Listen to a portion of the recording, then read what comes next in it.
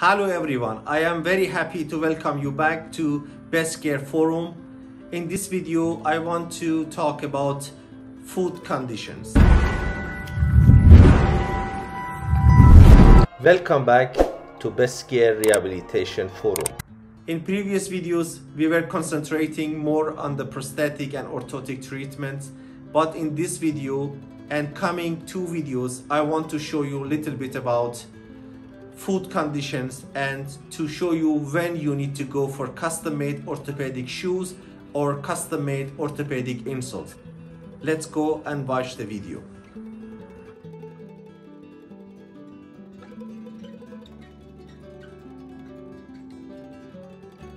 Up until now, we've just looked at how to measure for and how to make a bespoke orthopedic last.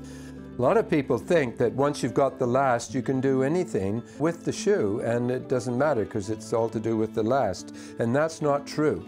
Although the last is the core element of bespoke orthopedic footwear, and without one, the whole thing is a struggle, it's only 1/3 of the process. The other 2/3 being the uppers and what happens there, and the soles and the heels and what happens there. For instance, if somebody's got a narrow, hypermobile foot that really needs containing and supporting, so we make the last very carefully to be very enclosing of their foot. And then we go and make a shoe on it that's just totally floppy, has no stitches, maybe even doesn't even have a lining. All that careful shaping of the last will be of no avail. So if we've done that to the last, we have to do the same thing for the shoe. So in this shoe, for instance, you've got very firm, narrow, contained stiffeners. The stiffener comes right forward, and the whole thing is replicating what the last does. So the shoe has to mimic the intent of the last. In fact, the thing that set me out on orthopedic shoemaking as a whole, as opposed to just being a bespoke orthopedic last maker, was when I was working in Soho in London, making lasts for the public. They would then take them to other shoemakers who would make them any style they wanted and didn't pay attention to the insoles or the stiffeners or any of the detailing of the shoe, just made them whatever they wanted, and the last would come back and the person would say, well, it doesn't work. And I would say, well, it's not the last that's wrong, there's something wrong with the shoe. And then the shoemaker would say, no, it's the last, and then we'd get nowhere. So that's when I started to venture into encompassing the whole process, and doing that for 42 years now, and that's the kind of history of that, really based in the, if you're not doing the whole thing, you might as well not do any part of it, really. Okay, so how do we then get from a person walking in the door with a certain condition to making a shoe where they can walk out the door happier and better balanced and with a future ahead of them? There's been, we've checked and we've actually catalogued over 60 conditions that people have that have brought them through the door. Conditions which affect the feet in such a way that they can't buy shoes, that they're in pain, they're having trouble walking, and they need something specially made. So that seems like a huge ask to study 60 different conditions and figure out, how are we going to make a shoe based on this condition, and go and find a person that had that condition before, what did we do for them? Well, we don't do that because our experience has told us that many of the conditions that have a root cause that is widely different can actually end up in a very, very similar foot. For instance, if somebody has a stroke, then in other words a brain bleed in the motor nerve area of their brain, which causes the foot to go into spasm or to be out of control. Or if somebody has, say, multiple sclerosis, where there's swelling and disease in the brain stem, which is affecting the nerves of the foot, or somebody has a back injury, say to the L5 or the S1 area of the back, which again interrupts the nerves that are controlling the foot. Or indeed, if somebody has a foot deformity or diabetes, all of these things can disrupt the nervous control of the motor control of the foot. And so, if you look at this foot, you can see how it rolls out. And I know this is diabetes, but it could equally be a brain injury, or a car crash, a brain injury, a back injury. It could be multiple sclerosis, or it could be a congenital deformity like Charcot-Marie-Tooth disease, or a stroke. But the treatment is still the same. Give room there, but at the same time keep it soft over the protruding bone, and then bring the ground up to meet the foot, where the foot's tending to go over there. So you need to have the ground come up so that the heel and the sole are supporting it. That's the key, not the origin of the disease, but the key to the treatment strategy. So we call that a treatment strategy. And what we found is that although there's over 60 conditions, there's only 8 categories of condition that all of these huge variety of conditions can lead to a foot deformity. And those are, just to run through them, chronic soft tissue swelling, fragile skin, anesthesia, chronic internal pain, hypermobility, first-degree deformity, second-degree deformity, third-degree deformity. Chronic tissue swelling, this is where the foot bulges and can become very large here, and that can be caused by anything from lymphedema, again diabetes, or something going on with the diuretics of the person, or it can be caused by an industrial injury. We have examples I can show you of all of those, and they all look pretty similar. The next one is fragile skin. Fragile skin can have a number of causes. It can be, again, diabetes. It keeps coming up, and it's big now. 8% of the population has got diabetes that we know about, and it's soon to be much higher if we keep on going the way we're going. So fragile skin can be caused by a genetic deformity, which we've dealt with, where the skin can easily shear one away from the other. Lymphedema can disrupt the natural healing of the skin, so that the metabolic byproducts aren't drained away, so the skin actually becomes very festered and easily damaged. Again, diabetes can lead to skin getting very, very hard and therefore fragile and brittle. And there are a variety of other diseases which affect the skin. Too many steroids, if you've been on steroids for years and years. The skin can be so fragile that the amount of pressure required to hold the shoe on is greater than the foot can actually take. And so you have to design a shoe that spreads the load out, so no part of the skin is taking too much load. Another one is anesthesia. Again, diabetes, or it could be a number of diseases that affect the sensory nerves, as distinct from the motor nerves. And so here's a tester.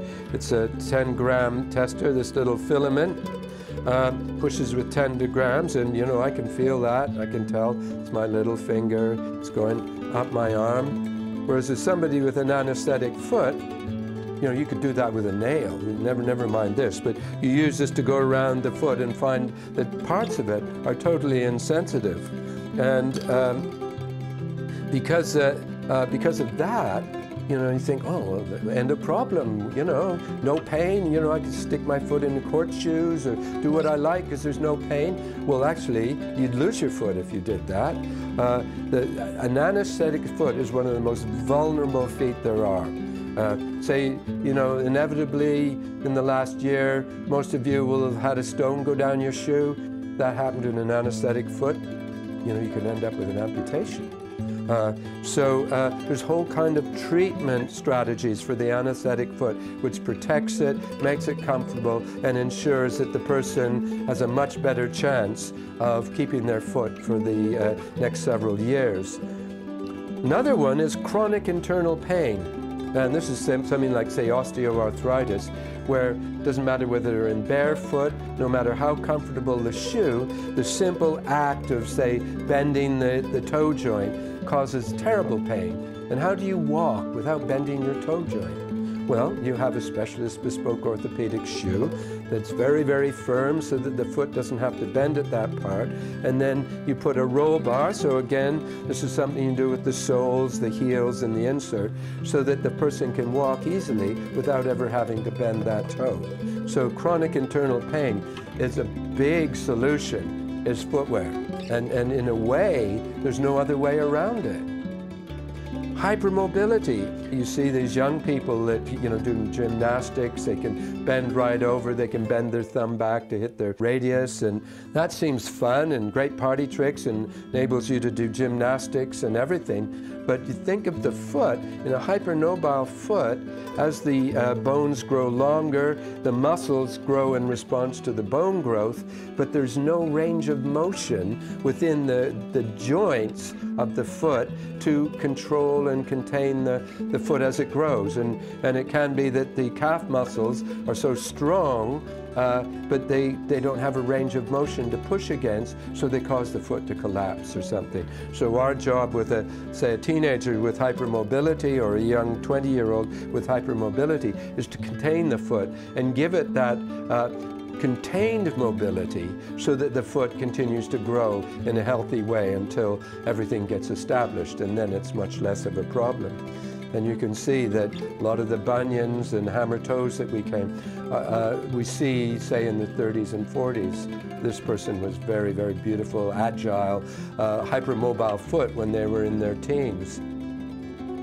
Then we come to a series of deformities. So a first-degree deformity is one where you say to the person, okay, you're really rolled in, you're really flat-footed. Can you raise the inner border of your foot? And they go, yeah, sure. And they raise the inner border of their foot, their knees turn back out, and the foot becomes healthy. So why don't they do that day to day as they walk around? Because there's something going on somewhere in the heel, the subtalar joint, or in the forefoot that's causing the foot to drop inwards.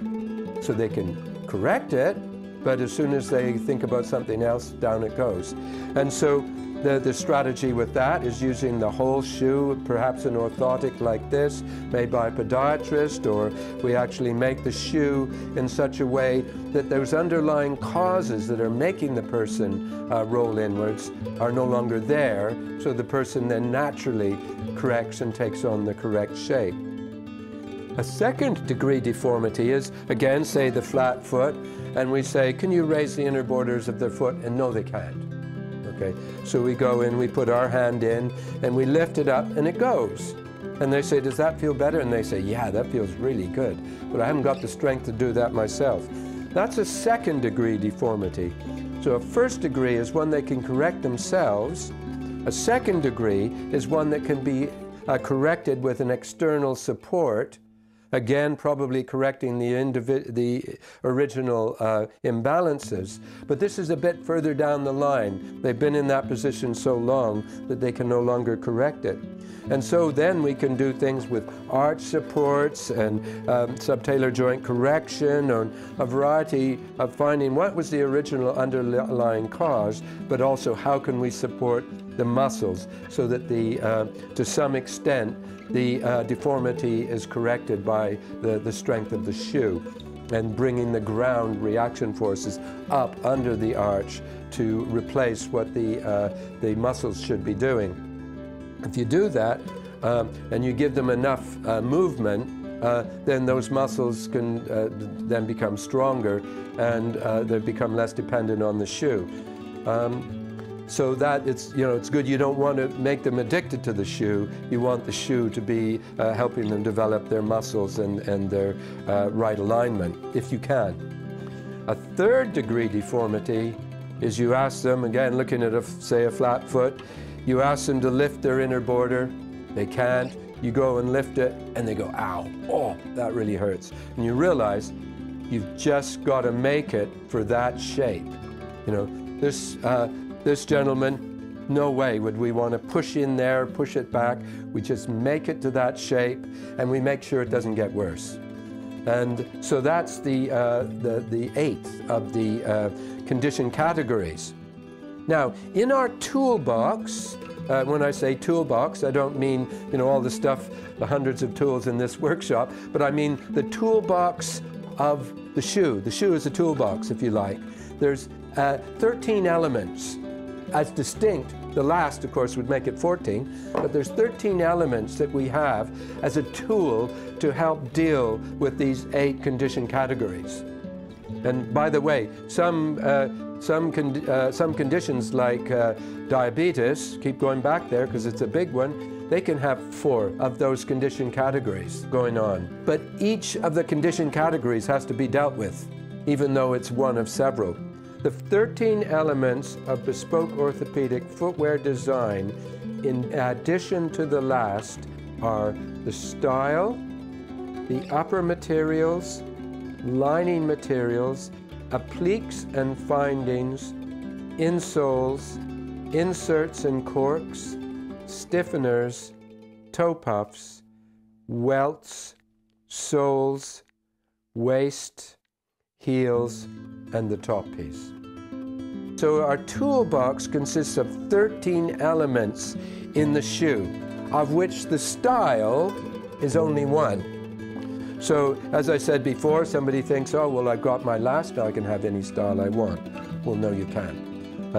For instance, if you have chronic tissue swelling, and your foot is, say, 20 mil bigger over here in the afternoon than it is in the morning, and you have an Oxford shoe, well, the Oxford shoe gets really big like that on the lacings, and it looks awful. Plus the fact that it's still fixed on a closed facing at the bottom. If you have a Derby shoe, then it opens up. It looks good when the facings are close together, and it still looks good when they're open. But a Derby shoe is still fixed across the bottom. If you have a shoe where the laces come right down, like in a trainer, then you can have the facings open or closed, and it looks good all the time. So the style is critical in that example, and we'll look at that in more detail later. But this choice of style, and people can get really stuck on the style they really want. And we have to be quite firm with them. If you have this style, you know, you can sign this thing. If something goes wrong, and we guarantee it will, it's your responsibility. But we've since learned that when I say, yeah, I'll take responsibility for that, what they mean is they'll take responsibility for bringing it back to us and getting us to make another shoe. So we just don't do that. You know, if they don't trust us, then they can go to somebody else, because our choice of style is critical. The upper materials, so you know, you get the right style. This is made out of kid.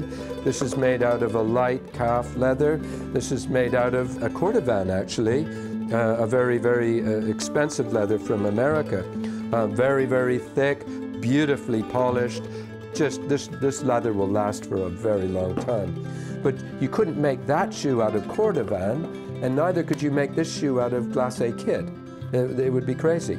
And of course, if you know, just because somebody's got a deformity doesn't mean that if we get it all sorted out, they can't have a fell boot and go walking in the cairn eggs or something. And so we got some really, really powerful thick leathers that are waterproof and flexible. So there's a huge variety in the upper materials. The linings, of course, they go against the skin. And one of the elements of fragile skin is being allergic to glues, but also to chromium.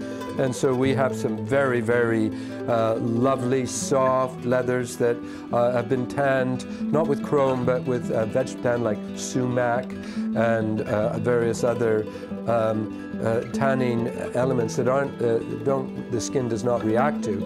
And so we can choose those. So the lining, in a way, is technically, it's probably more important than the upper leather, because that's what's against the skin. Then there's the appliques and findings. If you look at these two examples, both of these are bunions, hammer toes, and there's all kinds of weird and wonderful stuff going under this tie flap and under this golf flap, but the eye goes straight to the applique and doesn't see what's going on underneath. And so underneath there's actually a lace, hole-cut lace shoe, and under here there's an elastic on the instep. So two different types of a solution underneath, but either applique could have gone on these shoes, and it's a distracting but very, very effective. You know, you can put bling and stuff like that and really attract the eye away from what's really going on orthopedically underneath. Insoles. You can have an insole that's made to the cast. So that's a full contact insole. We can make the last so that it is full contact, so that it evenly distributes the weight bearing under the foot. The insoles can be turned up. They can come right up under the arch and support the arch. They can be reinforced, or they can be soft and flexible. And they can be very bendy, or they can be stiff. So that the foot doesn't bend at all depending on what the client actually needs in terms of their conditions and their condition categories. The other thing is the stiffeners. We mentioned before, the stiffener on this shoe comes well forward and supports under the arch and supports the whole back foot. So this person had hypermobility when they're young. They're still a bit hypermobile back here, but now that has led to bunions and hammer toes, and so we've given all the room and the softness here and all the firmness here, and that's coming from the stiffener. Sometimes you can't have a stiffener because it hurts them. You know, fragile skin, you might have a little tiny stiffener in there, or some people have something called a Haglund's bump, where there's a sensitive part in the back of the heel, so you cut the stiffener away and everything else is held but that one sensitive spot. So the whole structure around stiffeners is a really, really important tool in our toolbox. Another one is the toe puff in here, so it's a toe box. That wasn't in there, this whole thing would just crease and fall flat. Some people say, I don't want a toe puff. And they say, you do want a toe puff. And they say, no, I don't want a toe puff. So at the fitting stage they come and they say, why is my shoe all collapsed? And they say, because you haven't got a toe puff. And they say, okay. So we give them a wall toe puff like this, so it goes around here, but it's not on top. See how that's soft and that's firm. And that's for their hammer toe. So there's all kinds of strategies like that. You know, if they ride horses and they're having, you know, a lot of horse injuries, you know, it's a very dangerous thing to do to ride a horse, and the foot and the leg can get really mashed. So you make an orthopedic riding boot, you've got to make a massive toe puff so that the horse steps on their toe, it doesn't crush it. And you can do steel as well, of course. So toe puff's a big tool. Then we have the welt. The welt is the edge. So you can see on this, you can see the edge. On this one you can't. This is actually a concealed welt because you just want to see. It's a dress shoe. It's for dancing and parties, you know. It's not meant to be able to see the sole. Whereas in this one it's giving a bit of protection. And we can actually, you know, stitch on, say on this one, we can actually stitch a welt on that actually comes right out and gives huge protection, and then stitch that into the shoe and then stitch the welt onto the sole. Other examples here, again, applied for, you know, rubber soles or for a thinner leather sole, and then right through to fine little rands that create a segue between the upper and the sole. And that's really important, because if you've got sensitive skin or something, your fragile skin, everything's going right, and then you bang against a curb or a wall, then that's going to protect your foot. So there's practical reasons as well as visible reasons for the welt, and very, very important. You can also use the welt to you know, come around here and actually give you an extra 4 or 5 millimeters of ground reaction force leverage around that joint. It's a very, very important detail. The soles and the heels, that is a whole science in itself. That is 1/3 of the bespoke shoe. The welt, the waist, the soles, the heels, how the profile works, and we're going to actually talk about that extensively. But just look at the different heels. Supposing this, he obviously wouldn't, but suppose he had a little kitten heel like that. See, there's no ground reaction force there. So, you know, he'll just go over. So what he really needs is a big, massive stacked heel like that, which is going to, so that the ground reaction force comes up under the heel and stops the whole thing going over. The choice of heel is really, really important. Here's a Louis XV. See how, even though it looks a bit like this simple covered heel, it's got a similar feel of elegance, but it comes wide again. And when the top piece is on, it's still quite wide at the bottom. So you see that in this shoe. Even though it's a really interesting heel, it's actually got quite a lot of stability in the frontal plane. So those are all really important considerations, and of course we can always you know, get a big chunk of EVA rubber and make a very lightweight but still very firm heel. So because a lot of people, the weight of the shoe is important, you know, because their muscles are weak, and sort of pick a heavy shoe up and walk, it would just be very tiring for them. And the last thing is the top piece, and also you know, the sticker sole on here, the actual surface that's on the ground when the person's walking. You know, some people, they might want something that gives them a lot of grip in the snow, in the wet. You know, otherwise, you know, from January, you know, from December, January, February, they can't go out. So they need something really grippy, but they don't want, you know, it's a very expensive shoe. They don't want something that's really intrusive, you know, like a commando sole. So you got to find a right balance between giving them a lot of grip in the snow and something that still looks like a nice shoe. To give you an example of how important a top piece is, I once had a client who had a very, very severe stroke. And so the only way she could walk would be to put, you see the difference in these two top pieces, one's smooth and the other's grippy. So I'm pushing with the same pressure. On this foot she had something like this, because she had to stand like this, and then she had a smooth top piece and sticker sole on the right foot, so she would go like that because she was stable here. And then she would pick this foot up and go there. So this had to be really rock stable in the carpet, and then this would slide. So that actually spoiled the shoe until we got that right. We had a really sticky sticker sole and heel on the left, and a real smooth, slidey one on the right. And that gives you an example of how you can have all 13 elements in your toolbox. You can have the last right, and then one wrong decision in something like the toe puff, and the whole shoe becomes useless. You know, so she's got, you know, she goes to slide with this and she falls over because the left one isn't stable. Or she grips with the left and she can't slide with the right because it's too sticky. And so each of those 13 elements in our toolbox has a huge variety of options. You know, style-wise, there must be 100 basic styles that can be chosen from. You know, when you see the students in university where I teach, and they think they've done something new, and you know, you've seen it 10, 20 times before in the last 10 years, 12 years you've been teaching. But all they've done is put a slightly different decoration on it.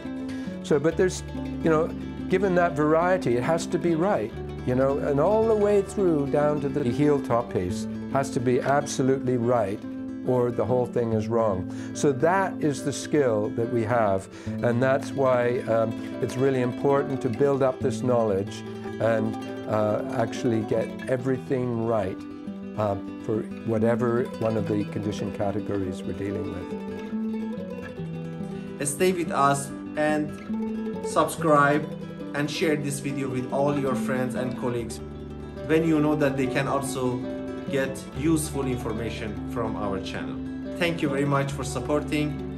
See you soon. If you are a CPO or an orthotist, prosthetist, or a doctor, or you are a patient, please, for any questions and inquiries, contact me with 00971 50911 0216. This is my mobile number from UAE. Also my email address. You will right now see it on the display. Please save this mobile number and this email address with you. I will be available for you 24/7. Anytime you have a question, contact me and you will get answered immediately. Thank you very much.